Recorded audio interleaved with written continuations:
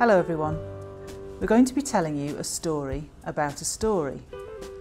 But before we do that, I'd like to tell you about our Falinge Family YouTube channel.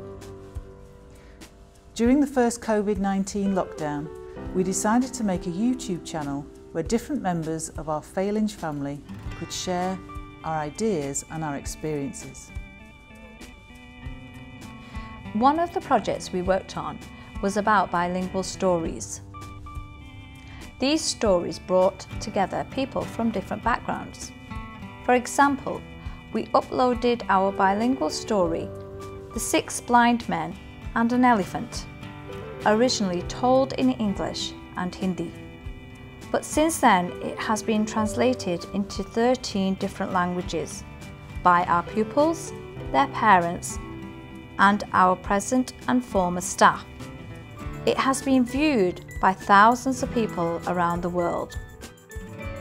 But the story I really want to mention today is called One Sheet. Originally, we uploaded it in Mirpuri and English. But then, one of my students decided to translate it into Hebrew.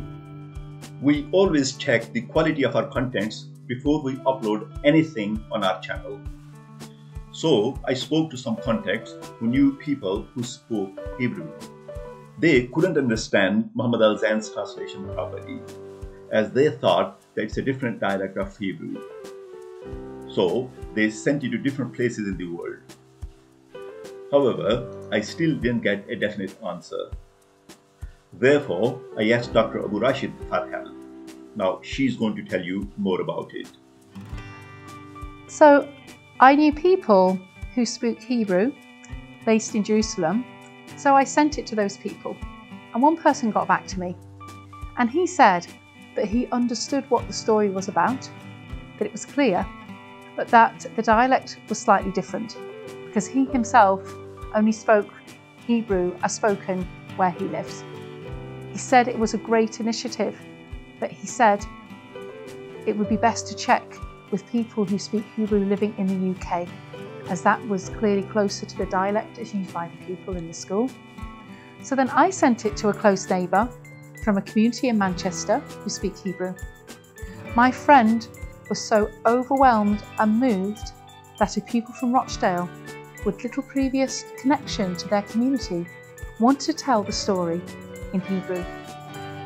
Her eyes welled up and she said, "Leave it with me and I will make sure that it is listened to and heard and checked so you can feel happy that it's understandable to the other communities." She sent it to many people in many different countries, and the story always ended up coming back to Manchester. A Hebrew speaker in Manchester finally heard it and she said it was wonderful and so clear. She then wrote the story out in her own Hebrew script to make sure that all people could follow exactly what the pupil is saying. When I asked Muhammad Al-Zain the reasons why he has decided to translate this story into Hebrew, this is what he said. The reasons why I did Hebrew, because in order to create a bond of hope between the people of Israel and Palestine, also Judaism and Islam. The culture is very interesting and I also want to visit. It is also similar and a sister language of Arabic.